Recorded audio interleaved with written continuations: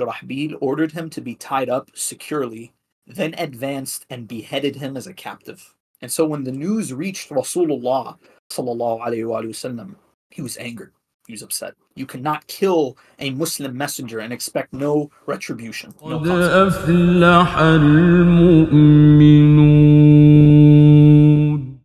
أعوذ بالله من الشيطان الرجيم بسم الله الرحمن الرحيم وصلى الله على خير الخلق أجمعين أبي القاسم محمد وآله الطيبين الطاهرين اللهم صل على محمد وآل محمد. Respected Muslim brothers and sisters, Assalamu alaikum wa rahmatullahi wa barakatuh. As usual, whenever we do a biography, we give a brief introduction to explain why and why this person's biography is important.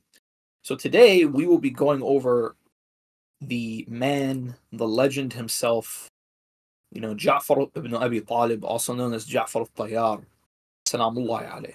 Ja'far al-Tayyar.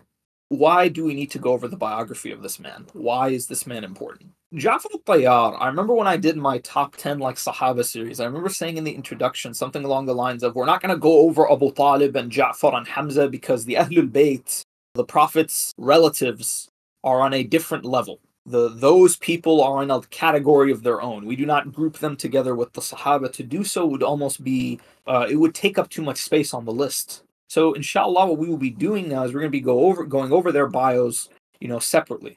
So inshallah, we'll go over the biography of Hamza ibn Muttalib, his uncle as well. Who is Ja'far al-Tayyar? Why is his biography important? Ja'far al-Tayyar, you look at a summary of his character, of his personality. He was a nobleman, a generous paragon of chivalry, famously the winged martyr, the hero of the Battle of Mu'tah, the Prophet's diplomat and his beloved cousin, and the founder of the first Muslim community in Africa. And so these are just a few of his basic accomplishments. And Ja'far al-Tayyar in many ways is very madloom. And we're going to go over this in a number of stages in the lecture. But Ja'far al-Tayyar, many people don't mention him that much. Many people do not, when they hear about Ja'far al-Tayyar, they know it's oh, he's the one, he has wings, his name Ja'far al-Tayyar. But beyond that, his early life, his merits, his great manaqib, his struggles, his character, his personality, all of these things, no one really talks about them. And even today, Ja'far al-Tayyar's shrine in Jordan is very neglected. It's very mahjur. It's very difficult to see people who go and visit his shrine. It's difficult to see people who talk about him. And we covered the life of his nephew, Abu al-Fadl al-Abbas. And I would argue that he was greater than his nephew. In many ways, he's very similar to Abu al-Fadl al-Abbas, salamullahi alayhi, but he was greater in a number of ways. But Ja'far al-Tayyar is so many things all in one. He teaches you about nobility, generosity. He teaches you about, how to be a good husband. He teaches you how to give da'wah, how to be a good missionary, we would say. He is one of the early missionaries in Islam. And at the end of the day, his story ends with jihad fi sabilillah. His story ends with that taboo topic, that dirty word, with jihad fi sabilillah. Ja'far al-Tayyar, salamullahi alayhi, like we said, he's a very neglected figure. And as many of you know, me as a person who dives into history and reads these biographies, I hate to see a great man getting neglected. We've mentioned this in the biographies of other great companions of the Prophet. And Ja'far al-Tayyar is very similar. He's a very, very great man with a very, amazing legacy. And so, inshallah, today we're going to go over his life in order that we learn how to better ourselves as Muslims through his example. Because Ja'far, salamullahi alayhi, is not great because he is the brother of Ali. Notice I did not say that he is the brother of Amir al-Mu'mineen. That is not one of his merits. It is certainly something he was proud of. It is certainly something that Amir al-Mu'mineen himself was proud of, that Ja'far al-Tayyar was his brother. But that's not what made him great. Ja'far al-Tayyar is great because Ja'far al-Tayyar is Ja'far al-Tayyar. Today, inshallah, as I go over his biography, ask yourself what lessons I can learn from this man's biography, how I can emulate this man, who's no doubt one of our great Salaf al-Salih and one of the greatest figures of that first generation of Muslims. So with that being said, we're going to go ahead and get started. We're going to dive right in. Ja'far ibn Abi Talib, salamullahi alayhi, was born in Mecca 20 years after the year of the elephant, which corresponds to the year 33 before the Hijrah. This means that he was 20 years younger than Rasulullah sallallahu alayhi wa sallam, and he was martyred at the Battle of Mu'tah in the year 8 after Hijrah, making him the first Talibi the first one of Abi Talib to be martyred. Ja'far ibn Abi Talib's lineage is as follows. He is Ja'far ibn Abi Talib, whose name was Abd Manaf, ibn Abd al-Muttalib, whose name was Shayba, ibn Hashim, whose name was Amr, ibn Abd Manaf, whose name was Mughira, bin Qusay, whose name was Zayd, bin Kilab, bin Murrah, bin Ka'b, bin Lu'ay, bin Ghalib, bin Fihr, bin Malik. And his mother was a Sayyidah Fatima bint Asad bin Hashim bin Abd Manaf. And so some of his famous titles, his kunya is Aba Abdllah. And this kunya, his eldest son was Abdullah ibn Ja'far, who many of you may have heard of. He was the husband of Sayyidah Zainab, salamullah alayha. And he was also a Sahabi who was very famous in his own right for his generosity. It is narrated from Abu Hurairah that the kunya of Ja'far at-Tayyar, salamullah alayhi, another kunya that he had was Abu al-Masakin. His titles are Ash-Shahid and at-Tayyar. When it comes to his basic information, there are a few facts that stand out about his early life. One of them is this amazing hadith, which is recorded in the Amali of Shaykhun as-Saduq. So Shaykh as-Saduq narrates this hadith in his Amali, and this is narrated by Imam al-Baqir, salamullah alayhi. Imam al-Baqir narrates, he says, Allah revealed to his messenger, Awha Allah ila rasulihi. He says, I have thanked Ja'far ibn Abi Talib for 4 characteristics. There are 4 characteristics that Ja'far ibn Abi Talib has that I am very proud of. I will reward him for these. So Rasulullah sallallahu alaihi wasallam called him and informed him. He said, Ja'far, Allah has revealed to me that He is pleased with you, that He is happy with you because of 4 characteristics that you have. So Ja'far salamullah alayhi said, had Allah not informed you, I would not inform you. Which means, Ya Rasulullah, I would not gloat. I'm not going to gloat about it, but since Allah revealed it to you, I will tell you about it. Allahumma salli ala Muhammad wa ala Muhammad.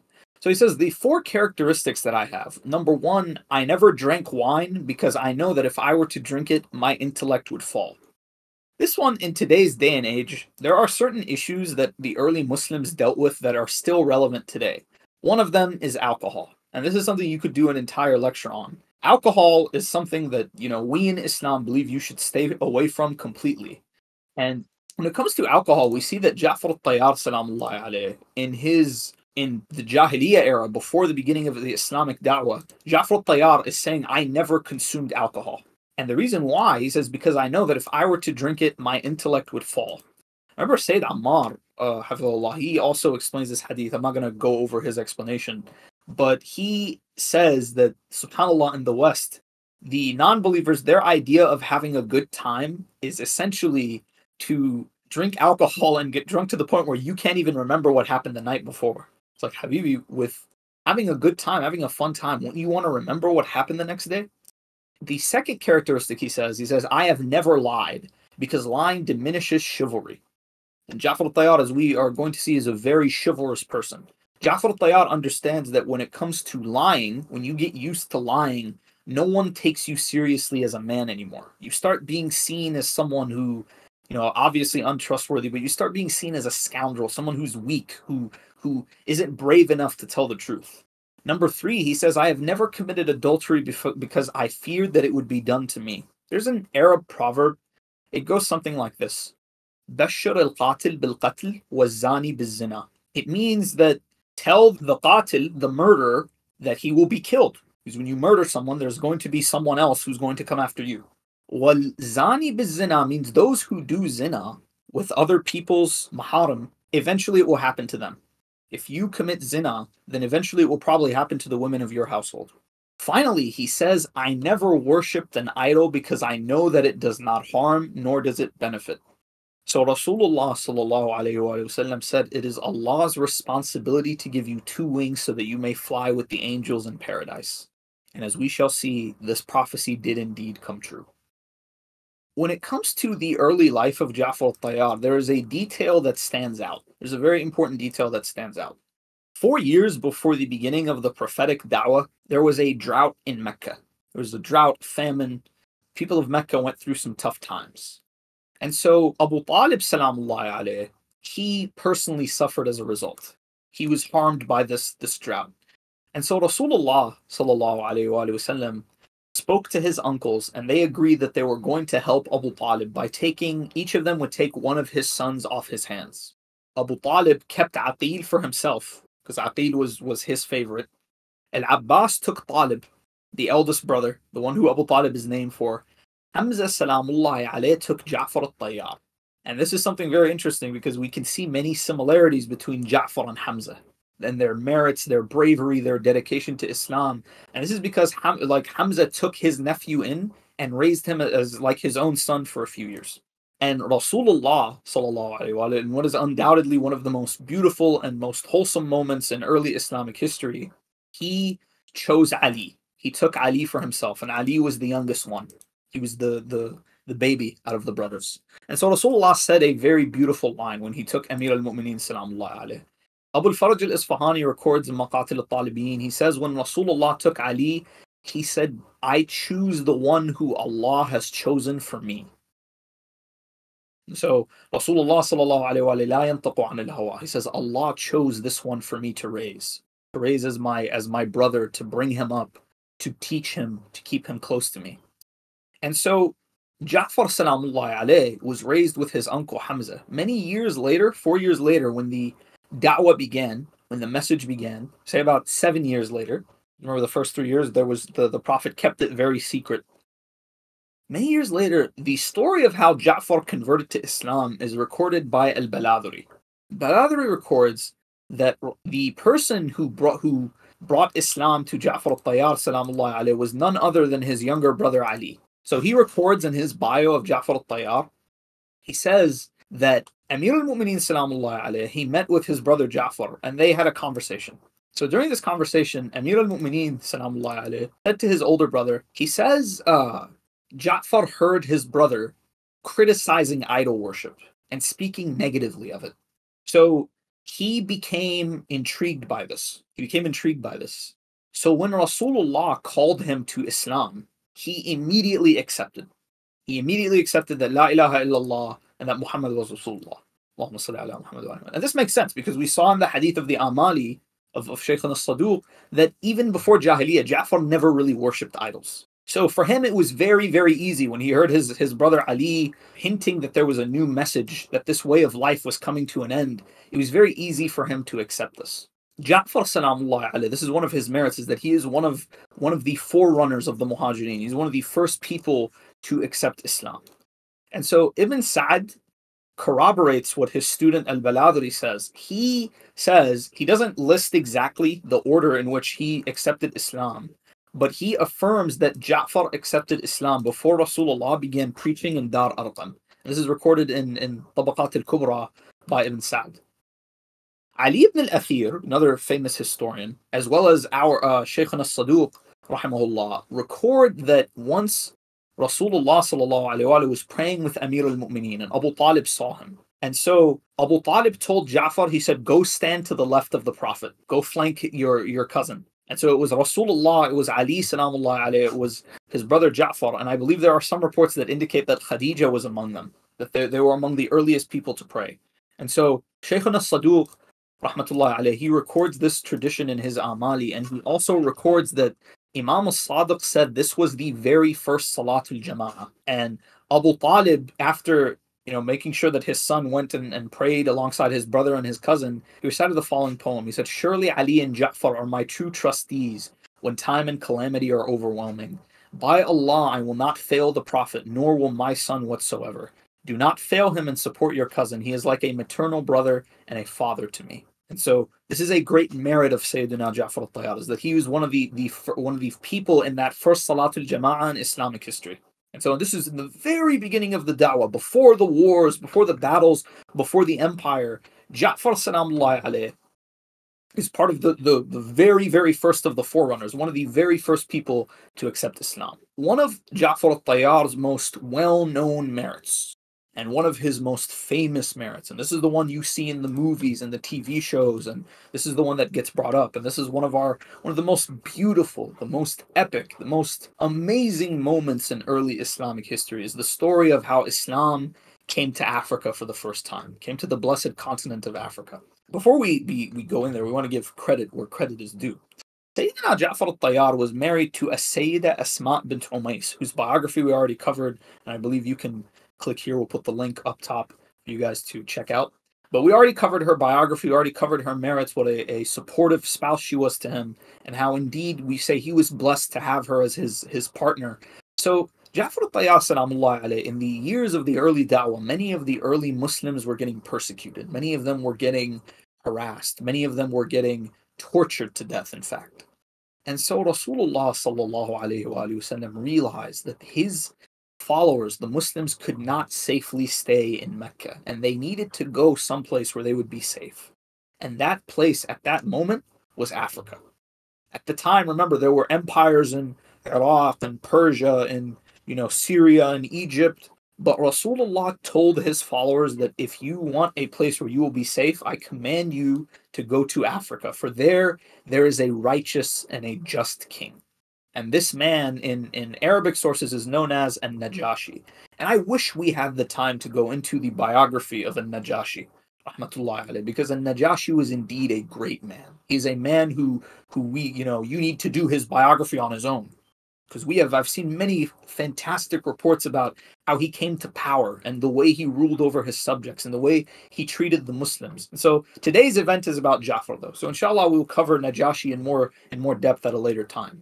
But in any case, Rasulullah told his followers that they needed to go to Africa. And so he tasked Ja'far al-Tayyar with leading this community, with leading this group of exiles, this group of immigrants, this group of refugees, essentially, to take them to Africa and to essentially be their leader. And this is a great merit for him in that Rasulullah chose him. Ja'far salamullah alayhi and many of the other Muslims, they boarded ships and they sailed to Africa, and they arrived in the kingdom of Abyssinia, the modern day country of Ethiopia. In any case, when they arrived there, the king welcomed them in, and they lived very peacefully. They did not try to go around proselytizing Islam. They did not, offend the native people. And indeed, this is a very interesting message, or a very interesting parallel between us and between those early Muslims, because many of us, as I'm sure many of us here, live in non-Muslim lands. And so many of us think of this situation, they're like, man, it's a really unusual situation. We're really struggling here to find rulings, to find halal meat. We're struggling with marriage. You have to remember that we've done this before. The early Muslims went through the exact same thing. Abdllah ibn Ja'far al-Tayyar was born in a kafir country. He was born in Abyssinia. Ja'far al-Tayyar, salamullah alayh, and this early group of Muslims demonstrate to us that this is not a situation which we shouldn't know how to handle. We've been in a situation like this before, where oppressors have driven us from our homeland, where we have been forced to take refuge in the lands of the non-believers, and we adapt. We continue to worship Allah Azza wa Jal. We continue to observe the Sharia. And so in the court of Najashi, as I said, one of the most epic, intense, amazing moments, one of the most beautiful episodes from the early seerah of the Prophet occurs. And so Rasulullah sallallahu alaihi wasallam had ordered them to go there, but someone was hot on their trail. When Quraysh heard the news, because Quraysh were haters, they were a bunch of insecure, horrible people. When they heard the news about what happened, that all of these Muslims had gone to Africa, they did not like this at all. They said, look, if these guys go to Africa and somehow Islam grows more powerful because of them, it's going to cause us problems in the future. It's going to wreck our relationship with the Najashi, with the king. So we need to figure this out. So they chose 2 men to go to Africa and to convince Najashi to expatriate these people, to send them back to Mecca. And who are these 2 men? These 2 men were none other than Umar ibn al-Walid ibn al-Mughira and Amr ibn al-As. Now, I'm not going to go into the biography of Amr ibn al-As, but it needs to be noted something very, very interesting. If you ask the Mukhalifin who is the man who brought Islam to Africa, they will tell you it was Amr ibn al-As. When ironically, this is the man who tried to kill Islam in Africa. He tried to strangle Islam in its cradle in the continent of Africa. Subhanallah. Ja'far al-Tayyar is barely mentioned, but this man who is an enemy of Rasulullah sallallahu alaihi wasallam, who Ammar ibn Yasir at the Battle of Siffin said to Imam Ali's troops, he says, look at this man. This man fought Rasulullah twice, and here he is fighting Amir al-Mu'mineen now. Correct? This is the same Amr ibn al-As, by the way, who is well known for his antics at the Battle of Siffin, where when confronted by Amir al-Mu'mineen, he stripped and ran for his life. But in any case, this is the same man that the Mukhalifin give credit to for bringing Islam to Africa. And we, of course, know that this is not true, and we are going to present to you the facts, and you will decide for yourself. Ja'far him and the early Muslims are living in Africa when Amr ibn al-As and Umar ibn al-Walid show up in the court of Najashi. And the historical reports tell us that Najashi, rahimahullah, had a good relationship with Amr ibn al-As. Amr ibn al-As was from the aristocracy. His father was a well-known man. And so, his friend comes in and he's like, my king, my old friend, we need you to hand over these people because they have caused trouble for us and they're not good for you. You don't want them here. You need to get rid of them. So Najashi, being a just king, a king who is concerned about his people, he calls in the Muslims and he calls in and he tells them, I want you to defend yourself against these accusations. Rasulullah sallallahu alaihi wasallam, his companions arrive in the court of Najashi. When the messenger came to them, telling them that they needed to come in, they spoke amongst themselves, like, what do we do? And so they said, we shall say what we know and what our prophet commanded us, come what may. We will not compromise our beliefs. We will make our case. We will defend ourselves and our beliefs. When they came into the royal presence, they found that the king had summoned his bishops with their sacred books exposed around them. He asked them, and I'm quoting the Sirah of Ibn Ishaq here, he asked them what was the religion for which they had forsaken their people without entering into his religion or any other.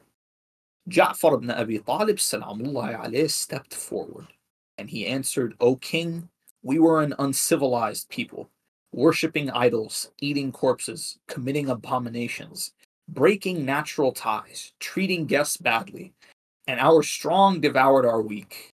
Thus we were until God sent us an apostle whose lineage, truth, trustworthiness, and clemency we know.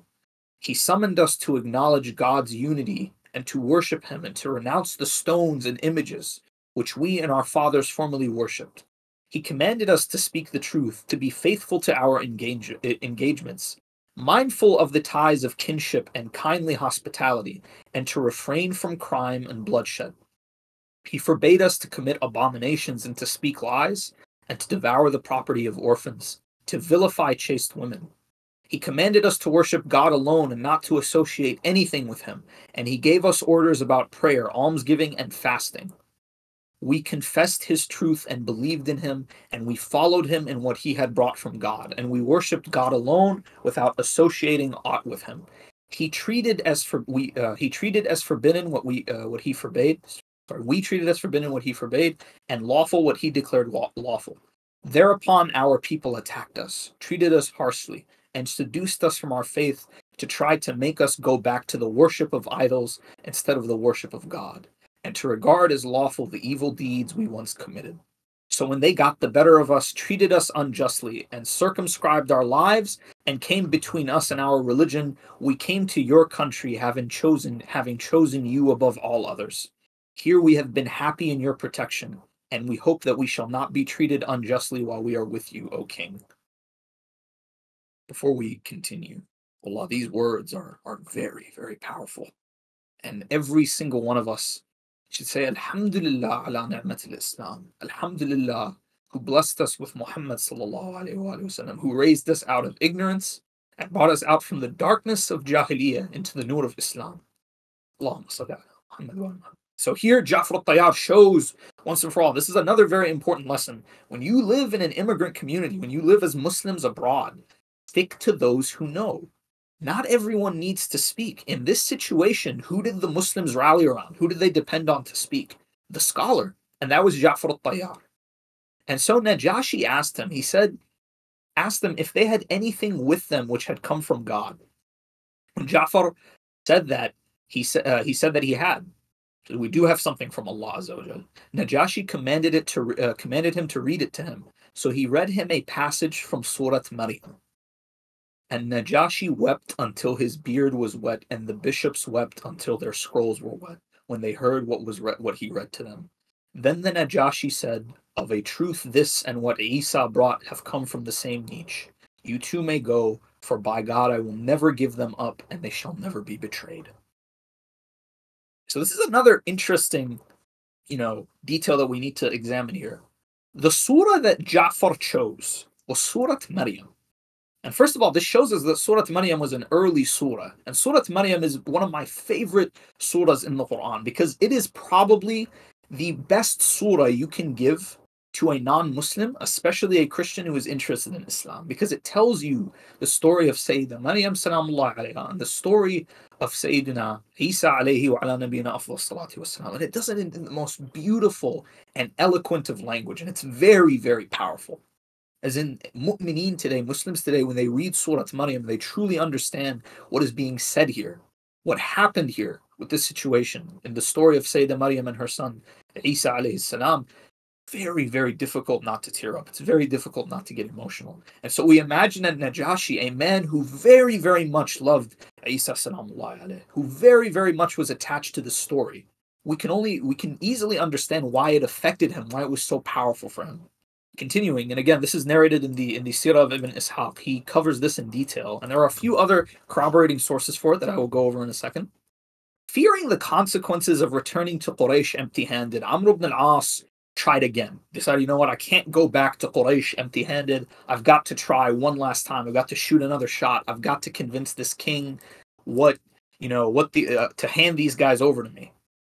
So he went to him the next morning and he told him that they said a dreadful thing about Isa, son of Mary, and that he should send for them and ask them about it, and he did so.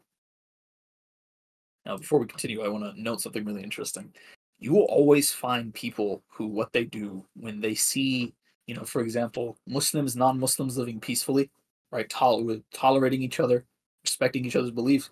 You're always going to see people who are always looking for trouble. And this also happens between us and the mukhalifeen. There are people who do not want you to focus on the similarities. They want to focus on the differences, not because they want to find out which one is true, because certainly Amr ibn al-As was not trying to convert Najashi to idol worship, but because they seek fitna, because they seek to cause corruption on the earth.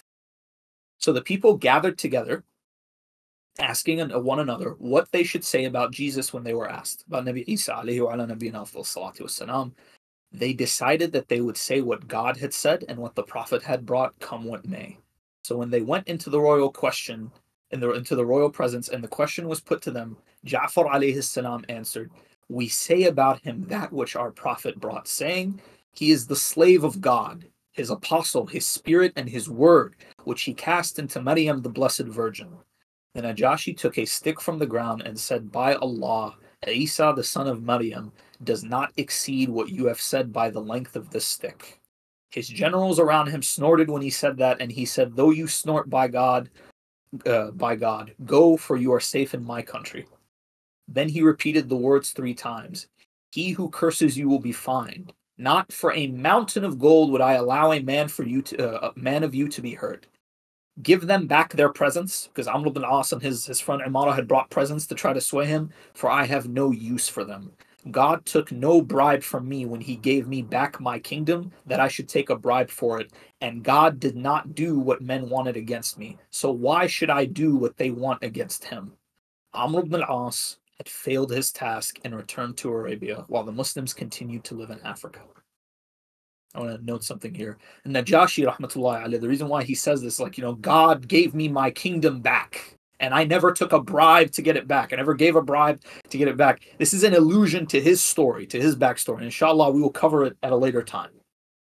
In any case, Amr ibn al-As returned to Arabia, having failed utterly to accomplish his task, while Ja'far at-Tayyar and the Muslims had not only managed to, continue living in Africa, but in a way you could argue that they had managed to convert, Ja'far al-Tayyar had managed to convert a king to Islam. And this is one of the interesting merits of al-Najashi, is that through his friendship with Ja'far al-Tayyar, salamullah alayh, he is the first king in Islamic history. Think about that for a second. It was not an Arab, it was not a Persian, it was not a Greek. The first king in Islamic history was a man from Africa. Now, there are other reports that highlight the close relationship that Ja'far had with Najashi. And this is something really interesting to see, because our ahadith say you need to be careful when being friends with a king. So this is a testimony to how great of a king Najashi was, as well as how Ja'far carried himself. It takes you need to know how to carry yourself to be around such a powerful person, to know how to deal with them, to have a good relationship with them. And so Ja'far, salamullahi alayhi, had a very good relationship with Najashi. This king, and all his power, all his might, had a great amount of respect for him. And so Shaykhun al-Mufid narrates with his chain to Muhammad al-Baqir salamullahi alayhi. He says that Najashi, the king of Abyssinia, sent for Ja'far ibn Abi Talib and his companions. When they called upon him, they saw him sitting on the dusty ground wearing old clothes. Ja'far ibn Abi Talib said that when we came, we saw him in that condition. We were taken by fear, but upon sensing our concern and the change of color in our faces, he said, "Praise be to Allah, who helped Muhammad sallallahu alaihi wasallam and thus cooled and comforted my eyes. May I not give you good tidings?" I said, "Yes, O king." He said, "Just now one of my informers in your land has come to inform me that Allah helped his Prophet sallallahu alaihi wasallam and destroyed his enemy. And so has been taken prisoner, and so has been killed. They had confronted each other at a place called Badr. As if I see him the way I used to tend my master's cattle there, who was from Banu Zamrah." So Ja'far said to him, "O benign king, why do I see you sitting in the dust wearing old attire?" He said, "O Ja'far, we read in what has been revealed to Isa alayhi salam that it is Allah's right over us, his servants, that whenever he bestows a bounty upon them, they should show humility. So when Allah blessed Muhammad, his prophet, with the bounty, I preferred this humility before him." He said, when Rasulullah learnt about this, he said to his companions, "Giving away in charity and alms increases the wealth of its owner. So give alms, may Allah have mercy on you. And humility elevates and enhances the stature of the one who adopts it. So be humble, may Allah elevate you. And be forgiving, Forgiving increases the honor of the forgiver. So be forgiving, that Allah may bless you with honor." This is one of the beautiful hadiths of the Amali of Shaykhun as-Siddiq. Correct? This is an example of how, not Shaykhun as-Siddiq, astaghfirullah, Shaykhun al-Mufid. Shows why, for some people like me, Amali Mufid is the best one. Years later, when Najashi passed away, and again, I hope to cover his biography in more depth, inshallah. It is narrated by Sayyidina Abu Tufail, Ridwanullahi ta'ala alayhi. He narrates this hadith from one of the Ansar. He narrates that when the news of Najashi's death reached Rasulullah sallallahu alayhi wa sallam, he said, "Your brother Najashi has died, so stand and pray for him." And so we form two rows behind him. It's narrated by Al-Mujamma' ibn Jari al-Ansari. And so this is one of Ja'far's great merits, is not only did he manage to maintain a friendship with this king, but it was through this king, through him, that this man embraced Islam. And like Ja'far at-Tayyar, he is also someone whose history, his biography is very neglected. When Ja'far at-Tayyar was in Africa, there's another narration I wish to share with you. When he was in Africa, this is narrated by in Tafsir al-Qummi. It is narrated that when Ja'far was in Africa, the Battle of Badr happened. Ja'far was not at Badr or Uhud, he was in Africa. He was waging a different kind of jihad, we would say. When Rasulullah sallallahu alaihi wasallam won the Battle of Badr, we see the news, how it reached Ja'far through the king. The king's messengers brought him the news. But on the other side of the Red Sea, during the battle, Ubaydah ibn al-Harith ta'ala alayhi was wounded, and he would die of his wounds during the duels before the battle. So when he was brought before Rasulullah, he said to him, "If your uncle were alive, he would have known that I am more deserving of what he said." Rasulullah replied, "Which of my uncles do you mean?" He replied, "Abu Talib, where he says, 'We keep him safe until we are struck down around him and forget our sons and wives.'" So Ubaydah is saying to Rasulullah, is like, "Ya Rasulullah, today I have proven that I am worthy of what Abu Talib has said, that we will lay down our lives to protect you. We'll give up the lives of our sons as well." So Rasulullah said to him, he says, "Do you not see that his son, like a lion between the hands of Allah and his messenger," meaning Ali, "and his other son is engaged in jihad fi sabilillah in the land of Abyssinia?" And this is a reference to Ja'far. One brother was fighting at Badr, the other one was in Africa. And this shows you that being a Muslim living in a non-believer's land is jihad in and of itself. It is a test from Allah Azza wa Jal.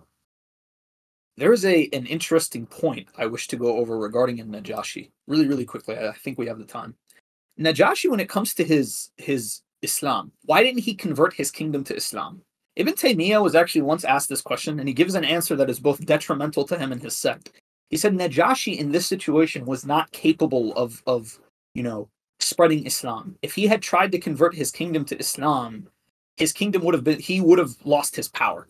And then the Muslims would have been put in danger. So this is really interesting because, subhanAllah, when it comes to the innovations of the rulers before Imam Ali, the Mukhalifin are always quick to point out, it's like, why didn't Ali change them? And we always reply, because he simply could not do so without incurring serious consequences.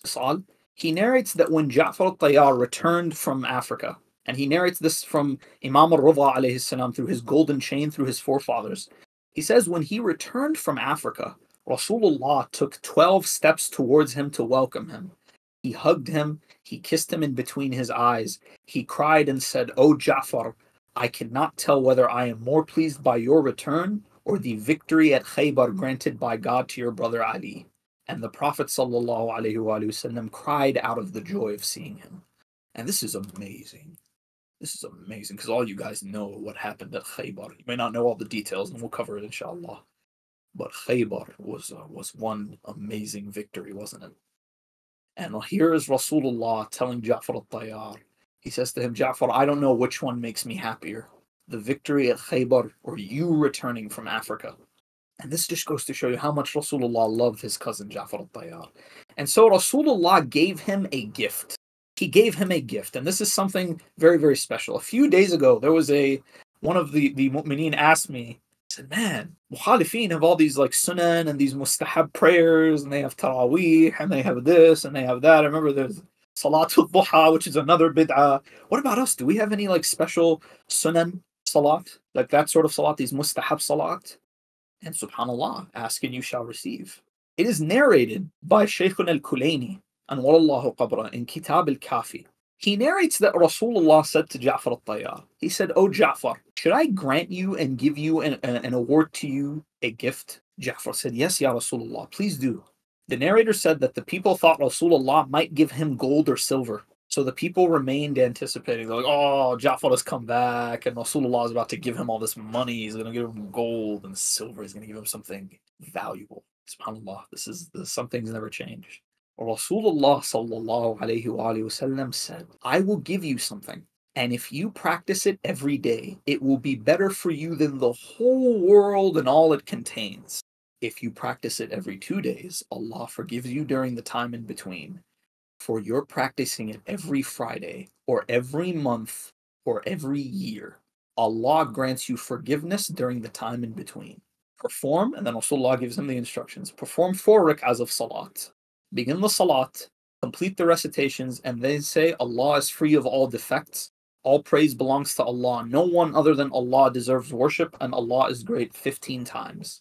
In ruku', then say it 10 times. After ruku', when standing, say it 10 times. In the first sajdah, say it 10 times. While sitting between the 2 sajdas, say it 10 times.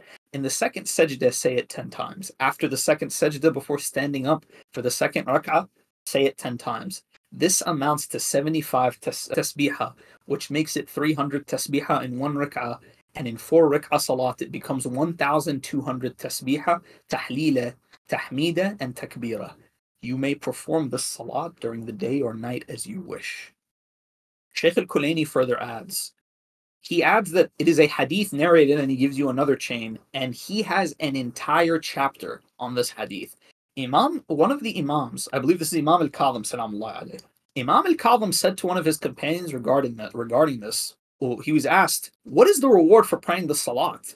The Imam said, "If his sins are as many as the grains of sand in a pile, Allah forgives them." He then looked at me and said, "This is for you and your people alone. Mukhalifin do not have this salat."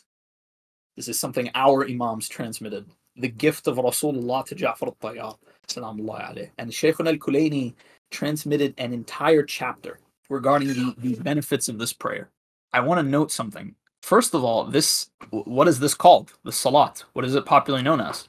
The salat is known as Salat Ja'far al-Tayyar. And it is one of the longest and most high level, we would say, of the sunan salat and the nawafil. So not nawafil, mustahab prayer. And like I said, Shaykh al-Kunaini narrates an entire bab in Kitab al-Kafi just about the merits of this salat alone. And I remember the vast majority of those hadith were like authentic, like Hasan and Sahih. When it comes to this prayer, there's a few things we need to know, a few interesting facts. Number one, as noted, the Mukhalifin do not have this prayer. This is this is a gift from Rasulullah to Ja'far al-Tayyar and to the lovers of Ja'far al-Tayyar. Number two, there's a funny proverb that we have in the Arab world. If someone is taking long in salat, do you know what you say about them? You say, what is he doing? Is he praying Salat Ja'far al-Tayyar? Is she praying Salat Ja'far al-Tayyar? Because it's a very long salat. It's a long one. It's only for those who have that love of salat, those who Allah has blessed with that great love of salat, where they would do it like Rasulullah said. There are those who could pray it every day. There are those who could pray it every week. There are those who pray it a month. There's those who could pray it in a year. And the benefits for it are amazing. Rasulullah sallallahu alaihi wasallam granted this blessed gift to Ja'far and immortalized him not only in history but in our a'mal. So whenever we pray the salat, we remember Ja'far al-Tayyar salamullah alayhi, remember his jihad fi sabilillah and how much sabr he had living in a foreign land and persevering and being patient. Moving on with his biography, shortly after the Battle of Khaybar, another famous event happened in the seerah, and this is the event of Hudaybiyah, the Treaty of Hudaybiyah. We're not going to go over it in detail, but during the Treaty of Hudaybiyah, while the Muslims were negotiating with the kuffar, Rasulullah sallallahu alaihi wasallam, while he was negotiating with them, the daughter of Hamza salamullah alayhi was still in Mecca. And remember, Hamza had died at the Battle of Uhud, and her family had gone on without her. She did not get to perform the hijrah. So when she heard that Rasulullah was nearby, that he was at Hudaybiyah, she came out, saying, "Uncle, please take me with you. Don't leave me here." And so Rasulullah sallallahu alaihi wasallam decided, he said, "Of course, I will take you with me." The daughter of Hamza, salamullah alayhi. And so 3 of the Muslims stepped up, all of them volunteering to take care of her. Who were they? One of them was Ja'far al-Tayyar. Another one was Ali ibn Abi Talib, salamullah alayhi. And the other one was Zayd ibn Haritha, radwanullahi ta'ala alayhim wa salamullahi alayhim ajma'in. Ali salamullah alayhi said, I should be the one to take care of her because she is my cousin. She's the daughter of my uncle Hamza. I will take care of her. So Ja'far al-Tayyar said to his brother, he said, well, listen, Ali, I have one above you. She's my cousin as well, but my wife is her auntie. Because the wife of Ja'far al-Tayyar, Asma bint Umays, was the half-sister of Sayyidina Hamza's wife, alayhi salam.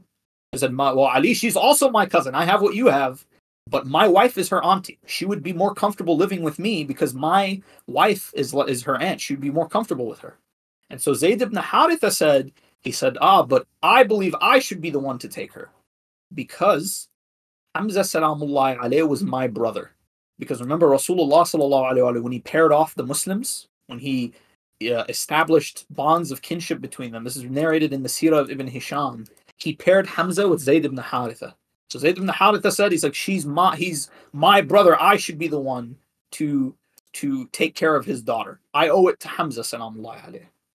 So Rasulullah steps in. And this narration is recorded in Sahih al-Bukhari, is narrated in at-Tirmidhi, and it is narrated in Maqatil al-Talibiyin. The story, the way Rasulullah judged is very interesting. So Rasulullah sallallahu alaihi wasallam said, she should go to Ja'far because indeed the aunt is like a mother. This girl lost her mom, but her aunt, Asma bint Umays, will be like a mother to her. Correct? But then he said to all of them, he said to Ali, Anta minni wa ana mink. As though to assure them that it's not because I have an issue with you, it's just I think it's for the girl, she would be more comfortable with Ja'far. But he says to Ali, he says, Anta minni wa ana mink. You are from me and I am from you. And this is a beautiful merit of Amir al-Mu'mineen salamullah alayhi. And then he turns to Ja'far and he says to Ja'far al-Tayyar, he says to him, and you are the most similar to me in terms of my appearance and my character. This is a merit of Ja'far al-Tayyar. If you want to know how Ja'far al-Tayyar looked like, he's very similar to Rasulullah in terms of his physical appearance and in terms of his character. And he said to Zayd ibn Haritha, he said, you are our brother in faith. Because remember, he's like, Hamza is my brother in faith. He's like, you are our brother in faith, and you are our Mawla, our client, our freed slave. And so this is a beautiful hadith because it gives you 3 in 1. It gives you a merit for Ali, it gives you a merit for Ja'far, and it gives you a merit for Zayd ibn Haritha. Correct? So in terms of his character, Ja'far al-Tayyar was well known for his generosity. Very, very well known for his generosity.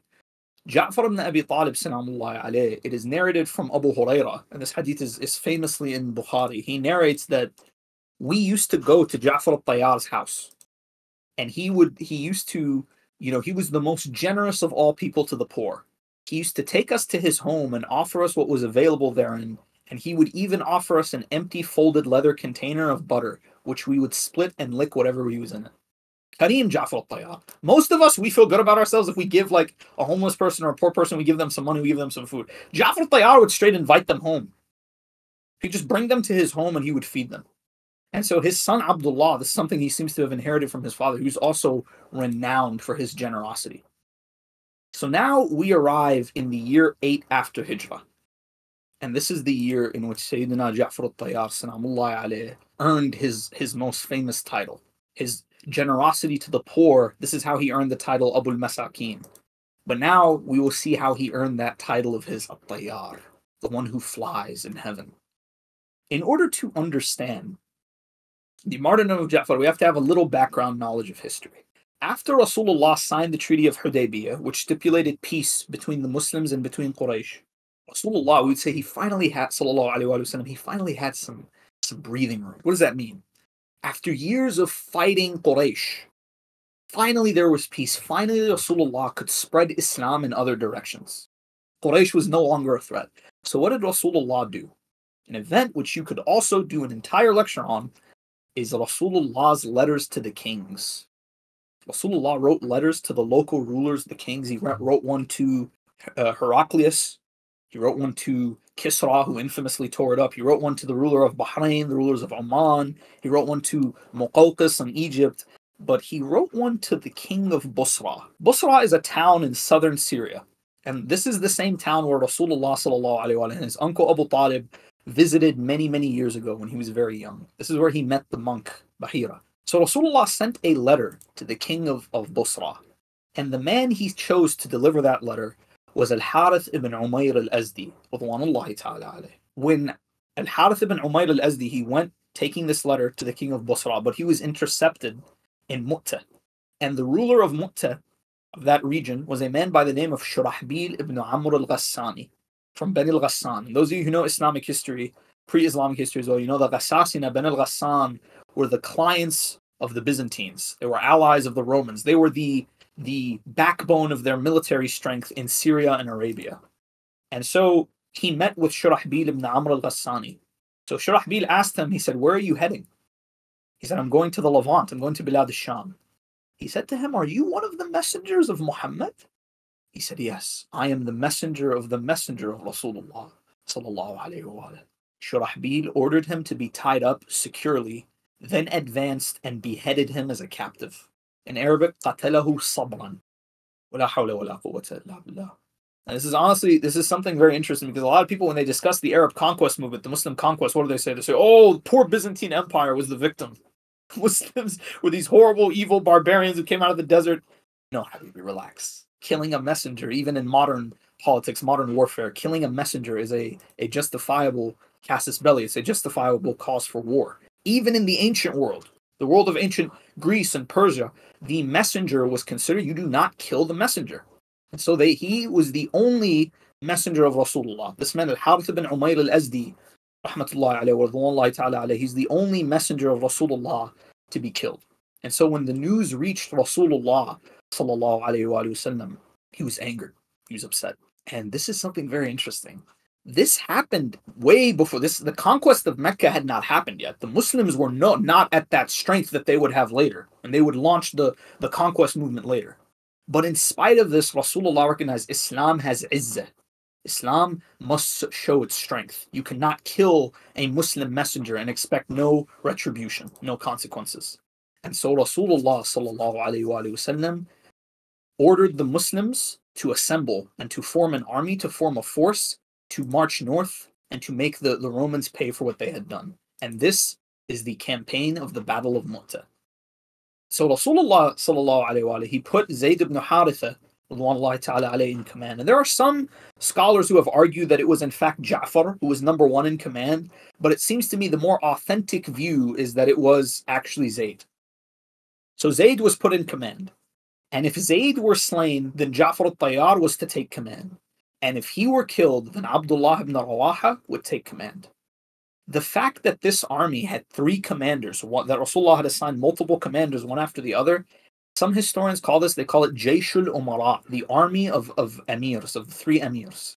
The expedition got ready to the number of 3,000 men, and they set out north. They went on their way as far as Ma'an in Syria when they heard of that Heraclius had come down to Ma'ab in Belqa with 100,000 Greeks, and I'm quoting Ibn Ishaq here, and 100,000 men from Lakhm and Judam. 100,000 plus 100,000, that's 200,000. This number is preposterous. Many modern historians believe that this is an exaggeration, that even 100,000, half of this number is too much. Some historians, like Walter Kagi, who's a famous Byzantine historian, he believes the number was closer to 10,000. Allahu a'lam how many there were, but what we know for sure is their army was far bigger than the Muslim army. When the Muslims heard this, when they heard that their opponents had assembled an army of such size to meet them, they decided to stop and think of their next move. So the three emirs and the Muslims, they buckled down. Let's weigh our options here. So Rasulullah had told them that if you reach that area, write me a letter. If you want, when you reach that area, you don't know what to do, you can write me a letter.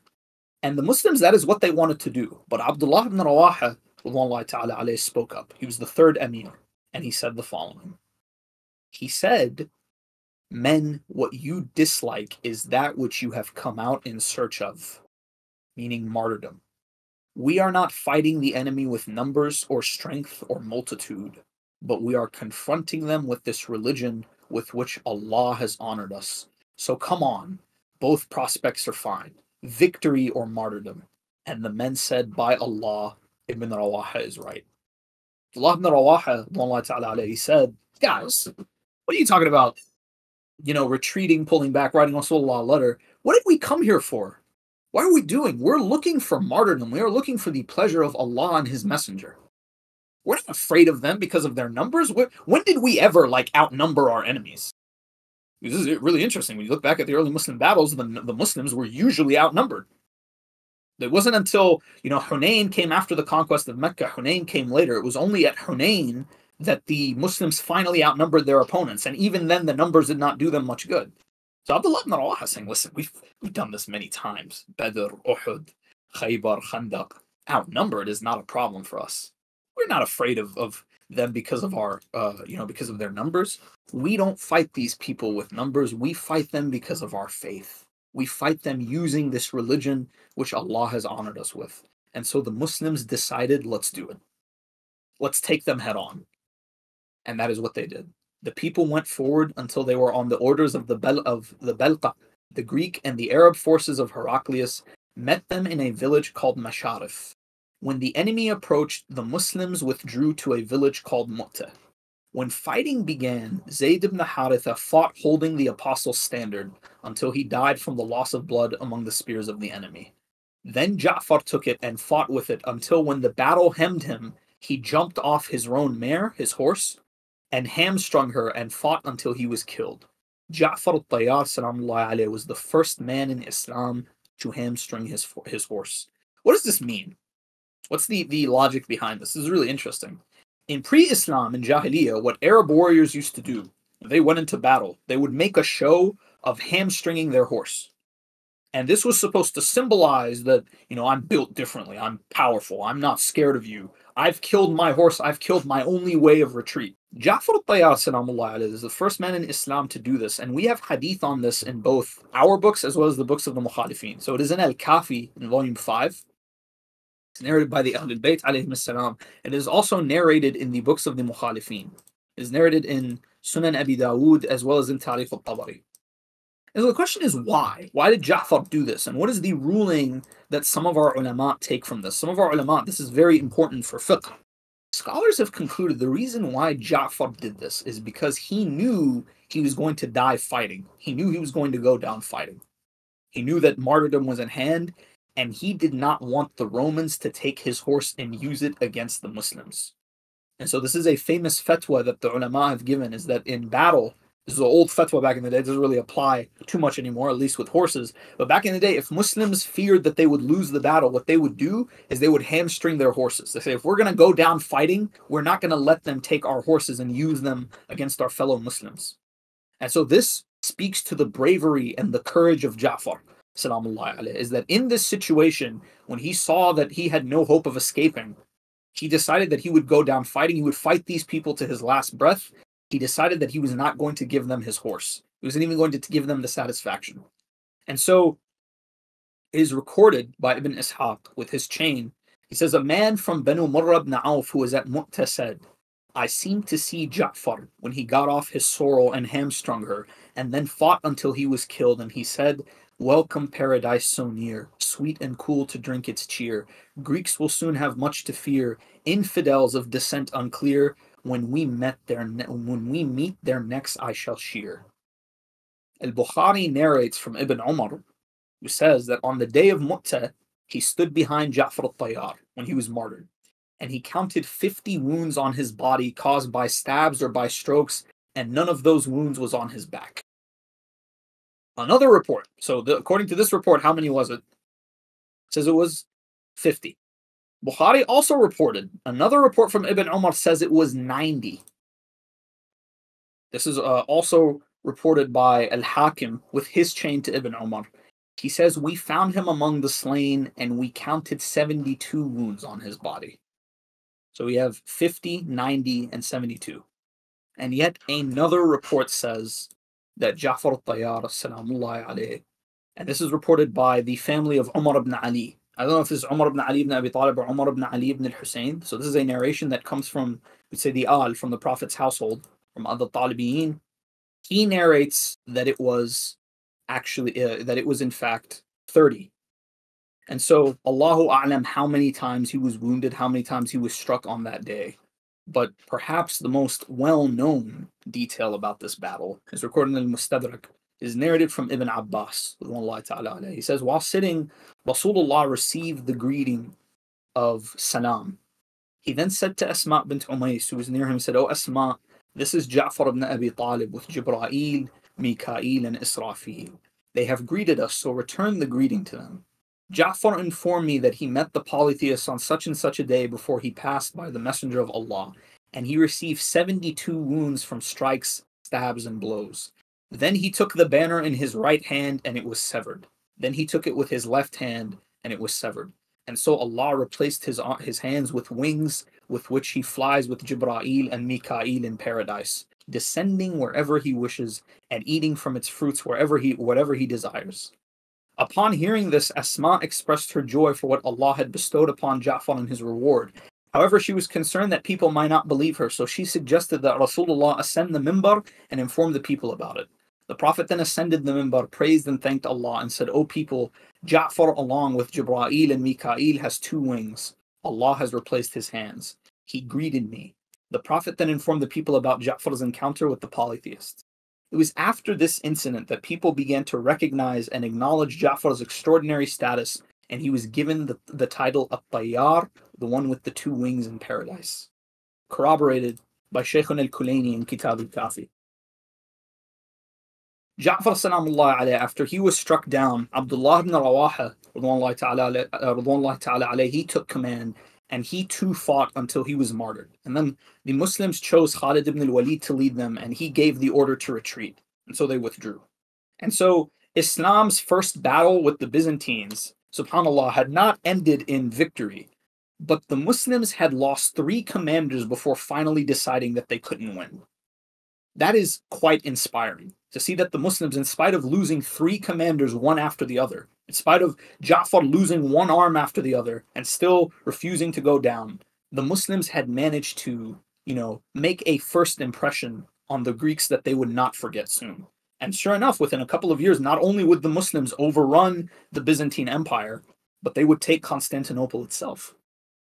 No doubt that the Muslim soldiers who fought the Romans in all those decades, all those centuries that passed, No doubt they were inspired by this first battle between the Muslims and the Byzantines, between the example of Zayd ibn Haritha and Ja'far at-Tayyar and Abdullah ibn Rawaha. And so, when it comes to Ja'far's legacy, I want to talk about his legacy for a little bit, and then we'll bring this to a close. Like all great martyrs, Ja'far al-Tayyar's death on the battlefield did not mean the death of his legacy and his memory. As we mentioned, his no doubt in military legacy, every Muslim who went into battle against the Byzantines would remember the example that he set. But Ja'far salamullah alayhi was survived by 3 sons. And we have narrations that say that when the news of Ja'far's death reached Rasulullah by way of the wahi, he took Abdullah ibn Ja'far and he held him and he cried. And Rasulullah used to care very much for Ja'far's children. And then later, after Rasulullah was martyred, Amir al-Mu'mineen did the same. So the most famous of his sons is Abdullah ibn Ja'far, who would later marry a Sayyidah Zainab bint Ali ibn Abi Talib. And as we mentioned before, he was very famous for his generosity. Abdullah, would narrate, this is a very beautiful narration. He says, because remember, Abdullah was very young when his father passed away. He was about 10 years old, I believe, when Rasulullah was martyred. So he was very young at the Battle of Mu'tah. He was about, we'd say, 8 years old. Abdullah ibn Ja'far narrates the following. This is recorded by Ibn Abdul Barr in al-Isti'ab. He says, whenever I wanted something from my uncle Ali, and my uncle Ali, my ammu, would tell me no, what would I say? I would say, bihaqqi Ja'far. And Amir al-Mu'mineen would give him what he wanted. There are also many hadiths in our corpus which make it clear that Ja'far and Hamza salamullah alayhim were of a very special status. Particularly Ja'far and Hamza are always singled out, with some hadiths stating that when Nuh alayhi salam will ask Rasulullah who will bear witness that he delivered his message, he will call upon Ja'far and Hamza to testify. He says, these are my witnesses. You say this to Nabi Allah Nuh alayhi salam. He says, these are the ones who will witness that I delivered my message, that I did everything Allah wanted me to. Al-Kulayni also narrated that after his victory at the Battle of Jamal, Ali alayhi salam gave an address, and he said, there is also no doubt that the best among the people after the executors of the will of the prophets are the martyrs, and the best of the martyrs is Hamza ibn Abdul Muttalib and Ja'far ibn Abi Talib salamullah alayhim, who was given 2 fresh wings with which he flies in paradise. No one else besides him from this ummah received 2 wings. This hadith is narrated in Kitab al-Kafi. So you see, years later, Amir al-Mu'mineen salamullah alayhi was so proud of his brother, so proud of what he sacrificed, that he laid down his life for the sake of Islam. And we have other narrations that say that when Amir al-Mu'mineen would do muhajajah with his opponents, such as in al-Khisal when he argued with Abu Bakr over who was more deserving of the Khilafah. Or we have another report, this is the famous report of Abu Tufail regarding the Consolation Day, which we'll probably have to do a whole event on. When Amir al-Mu'mineen was arguing with the 5 others in the Council of 6 following the assassination of Umar, one of the merits that he cites, he would ask them, do any of you have a brother like mine, who is Ja'far al-Tayyar, who Allah gave 2 wings in heaven to him? I want to mention something about these wings really quickly. What's the point of giving him wings? Because in Jannah, everyone can fly. In Jannah, if you want to fly, you can just fly. What are the wings for? See, these wings are not just for him to fly around in. Some of our ulama said these wings are a symbol of his status. Anyone can fly around, but no one has the wings like Ja'far. No one has that mark of honor, that special symbol that shows his high status among the shuhada, among the great Muslims. When Muhammad al-Baqir salamullah alayhi was asked by one of his companions, he said, Ya ibn Rasulullah, why did Bani Hashim fail to support Amir al-Mu'mineen following Saqifa? Imam al-Baqir said the following. He said, by Allah, if Hamza and Ja'far alayhim as-salam were present among them, they would not have achieved what they achieved. And this is, while being a great merit of Ja'far al-Tayyar, this is a very painful one, is that Amir al-Mu'mineen salamullah alayhi had lost his uncle Hamza. He had lost Ja'far al-Tayyar. Who was he left with? He was left with Aqil and Abbas. If only he had Ja'far and Hamza. And Amir al-Mu'mineen himself would echo this notion. In Nasr bin Muzahim's Kitab Safin, he narrates the following. He says that when Ali heard of Amr ibn al-As forming an alliance with Muawiyah to fight against him, to oppose him, he recited the following lines of poetry. ibn Harb, if I had Ja'far or Hamza the esteemed, the honorable, then Quraysh would have seen the night stars in the midday. He says, Ibn Hind, if only I had Ja'far and Hamza, all of Quraysh wouldn't be able to stop me.